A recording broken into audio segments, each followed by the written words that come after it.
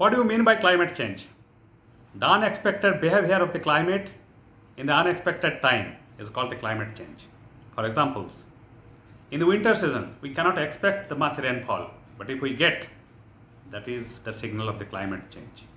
And in the rainy season, if we don't have enough sufficient rain, it is the sign of the climate change.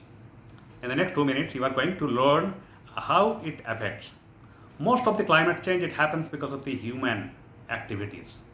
For example, the rapid industrializations, and without applying any method to prevent the pollutions, and that's why the greenhouse gases, carbon dioxide, sulfur dioxide is increasing day by day, and that contributes for the global rise in the temperature, and that global rise of temperatures is responsible for the melting of the polar ice cap. Apart from that, indiscriminate deforestations because of the urbanizations, that is also one big reasons for the climate change.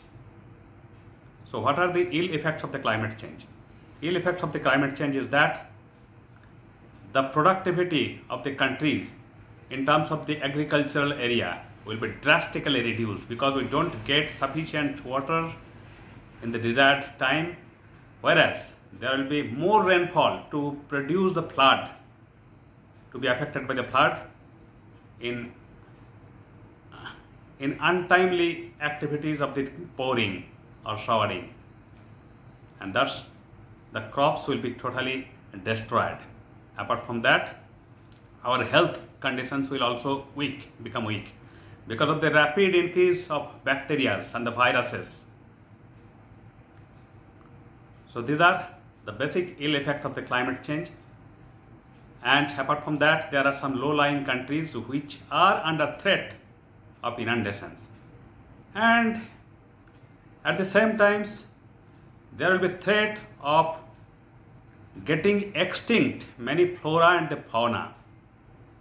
For examples, if polar ice cap melts completely, where will those penguins go? There are no place. This is just a simple example. So now question is that how to eliminate or how to reduce, how to alleviate climate change.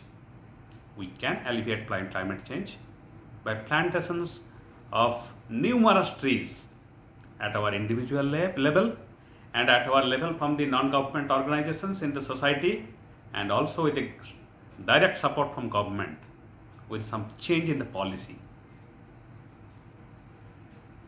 In this way, if we can curb climate change, if we plant tree in the sufficient number, if government impose stringent norms to reduce the pollution, we can control climate change to some extent. And in the coming years, in the next 10 years, we can expect something good result out of this. So the situation is that it's a high time we must be awake and do accordingly to curb the ill effect of the climate change and act positively. What do you say? Thank you.